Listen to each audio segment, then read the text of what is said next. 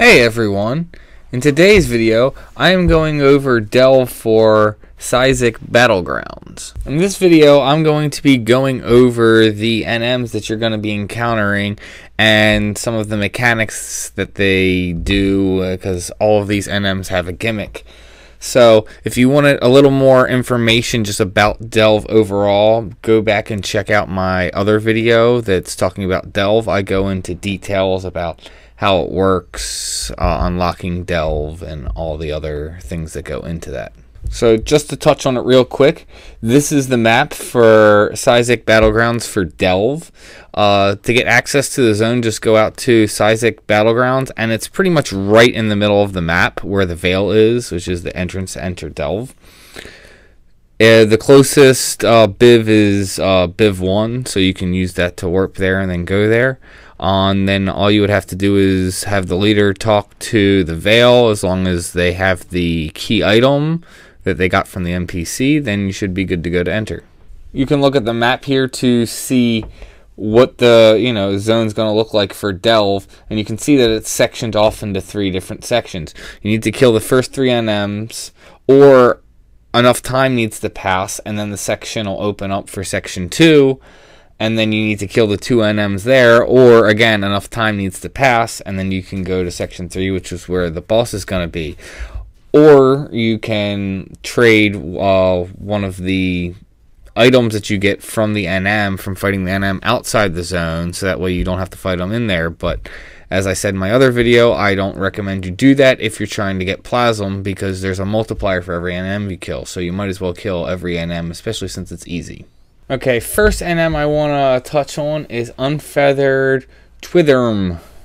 It's basically a flock of butterflies. I'm sure I'm pronouncing the name wrong. It uses all the standard moves that, the regular mobs do. It does gain access to a move under 50% called Smoldering Swarm. That is a high AoE damage move that puts on a strong burn effect, so dot. So you want to have your healer make sure they're on top of that, try and remove that and make sure they heal. It casts like a ton of different spells, including AoE, Gravity, Paralyze, Bind, Silence, Slow, Dispel. It also will cast arrow spells, AoE spells. So that's the most of its moves. The one gimmick for this NM is that it has, at certain HP points, it'll have damage reduction, and you will do very little damage to it. To break it, you need to do a certain skill chain, and it's going to be random which element skill chain you need to do.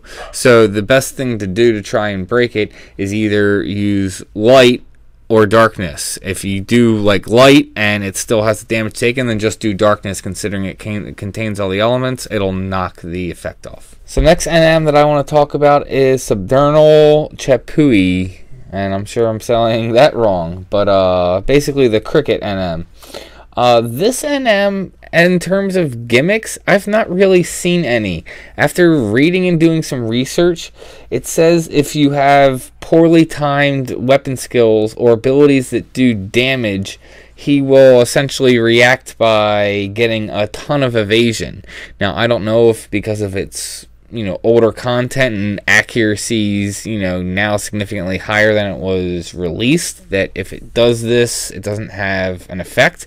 Because if it gains this evasion buff from what I'm reading, you can't remove it. It's not something that can be dispelled. But I've not had any problems, with this NM. Basically, we blow it up. That's really the only gimmick to it. From what I'm reading, they suggest you really only weapon skill when it's casting spells, because that way you don't have a chance of getting the evasion up on the NM. But like I said, I've never had problems with it, and we typically just blow it up.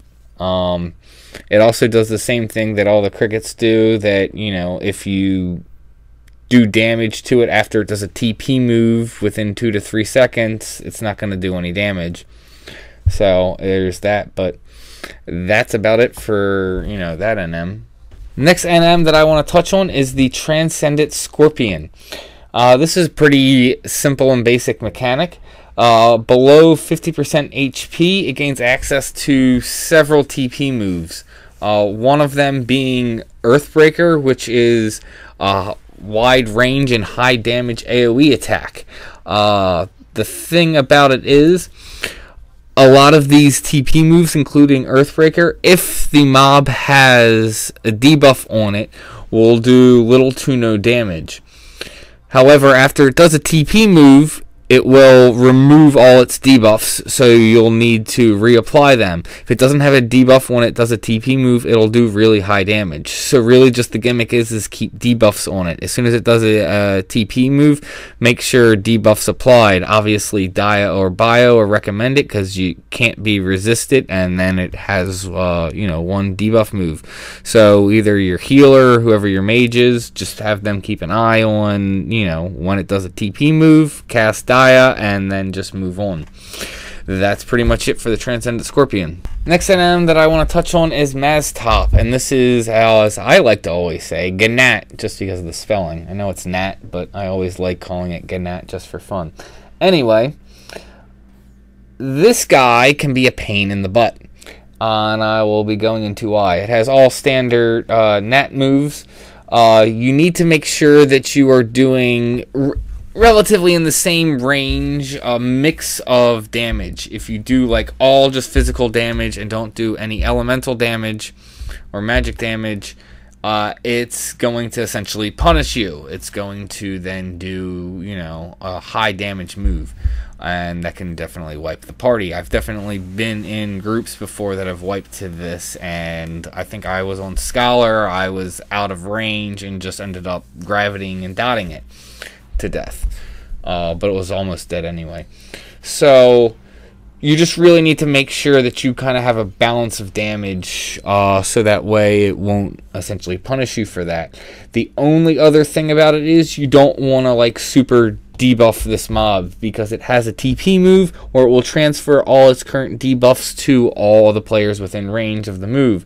So like put Dia on it, and that's probably about it. And then I would just try and DPS it down. Just like I said, make sure you're using a mix of moves, and that's pretty much it for that NM. Like I said, he's annoying, but he's not too bad as long as you mix up your damage types. And the last non-boss NM is Taxit, which is, one of those giant butterflies, a worm, or whatever they're called. I've never been good at pronouncing that. But this guy, he is extremely easy, but at the same time, he is a major pain in the butt. And the reason is, he spawns with having 99% damage taken reduction. So he's going to take little to no damage from you from a while. What ends up happening is, every time he uses a TP move, I think it's called like Exvulsation or something like that, essentially the move heals him, and it heals him a decent bit. After he uses that move, he will lose, I think it's 5% of his damage taken down. So then he would go from 99% to 94%. And essentially, you just need to feed him TP until he spams the move at least 10 times. At that point, you should be able to do enough damage to burn him down. There's really not much else to say about this fight, because other than that, he does standard moves, and none of his moves are really threatening. It's just a matter of you need to just feed him TP until he does the move enough until you can do enough damage to burn him down. Really, just the annoying thing about it is this NM just takes time because of the damage taken. So, just do what you gotta do and, take him out. Alright, let's now jump on to the boss, which is a giant bee. His name is, was it Muingwa? I'm probably saying that wrong. I think that's probably the funnest part, is trying to pronounce all these different NMs as I'm going through. But this guy's kind of tricky. He has his HP hidden until he does a TP move, which is Incessive Apotheosis. Apparently when it does that, he will briefly show his HP. So pretty much his HP's hidden. It's not really a big deal. Once you get his HP down, he starts to gain more damage resistance. So, I mean, the best thing to really combat that is just to try and burn him down fast before it really becomes an issue. If you have any, like, anything that doesn't actually, isn't affected by damage resistance should be fine. Like Requicast, I know, it won't be affected by the damage reduction. At 25, 50, and 75% of its HP, it's going to do a move called Droning Whirlwind. And this move actually puts up a ton of shadows that you just have to take down through regular attacks. You can't just pop Dialga or any other AoE to remove it. While any AoE moves will go through and just damage the mob, it's not going to remove any shadows. And after it does Droning Whirlwind, it gets something like 20 plus shadows. He also has access to arrow spells, single target, and AoE, on top of having AoE, slow bind, paralyze, dispel, silence, and break. So you want to make sure that you're watching out for those.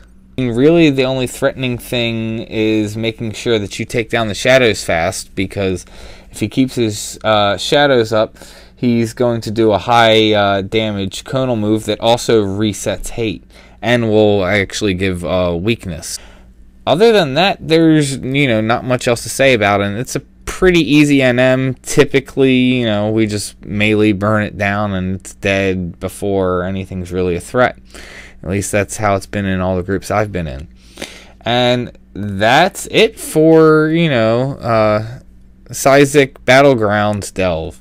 And I'll be working on, getting out the rest of the delve zones and go in details for each NM like I did here. Thank you for tuning in, supporting the channel.